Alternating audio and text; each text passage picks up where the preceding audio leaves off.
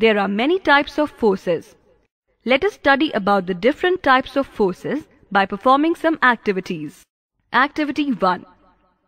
Take a few iron nails or pins and keep them on a piece of paper. Bring a magnet near them. What do you observe? The nails or pins move towards the magnet and get stuck to it. The force by which the nails are attracted towards the magnet is called magnetic force. Activity 2. Take a plastic comb or a plastic scale and rub it on your hair for a minute.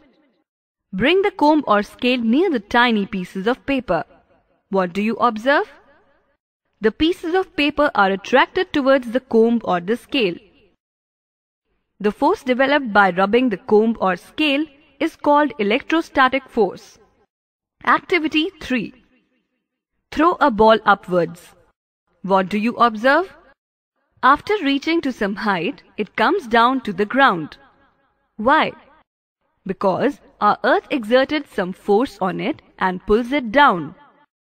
This pull of the earth is called gravitational force. Activity 4. Roll a ball on the floor. After some time, it stops. Though no force is applied.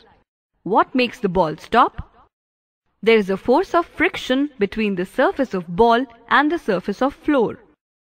It is this force of friction that makes the ball stop after some time. When any object moves over a surface, the force which opposes the motion of an object is called frictional force. Look at the boy running and the girl lifting her bag. They are using muscular force.